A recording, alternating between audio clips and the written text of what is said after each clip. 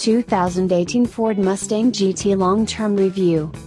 The naturally aspirated 5.0-liter Coyote V8 in the 2018 Ford Mustang could also appear like an already familiar engine, but Ford has progressed upon it for the cutting-edge model year. The cylinders have been bored out to 93.0 mm, up from 92.2 mm. The V8 now combines low-stress port and high-strain direct injection, has two new anti-knock sensors, redesigned cylinder heads and new crankshaft and connecting rod bearings.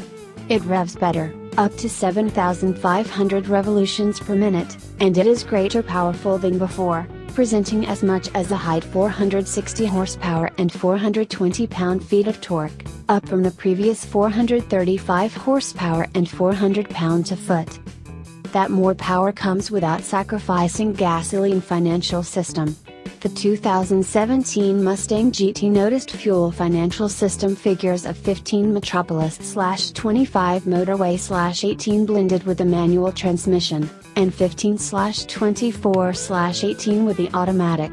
For 2018, the manual-ready Mustang GT stays the identical, while the automated is barely extra efficient than the version it replaces at 16 Metropolis/25 Highway/19 blended.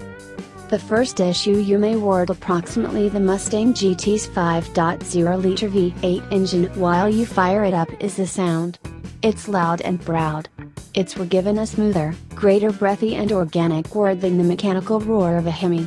At cruising speed, the Ford motor does an uncanny impact of a massive canine growl, the sort you will recognize in case you've ever played tug with a Great Dane.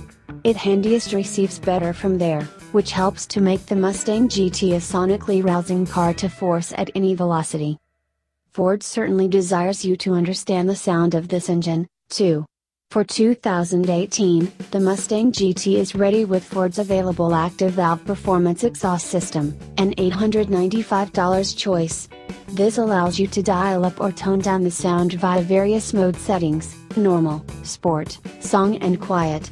If you do not need to piss off your neighbors, it additionally has a time-configurable quiet start feature, so those early morning ignitions might not wake the child. That more torque simply makes a distinction at the low Cs, giving the V8 an extensive rev range in which it always feels punchy and robust. There's an excellent quantity of grunt underneath 3,000 revolutions per minute. You can virtually ream this engine out, too, as it'll luckily scream and pull its manner up to the purple line. Across the rev range, electricity delivery is urgent, however it's sincerely smooth, too.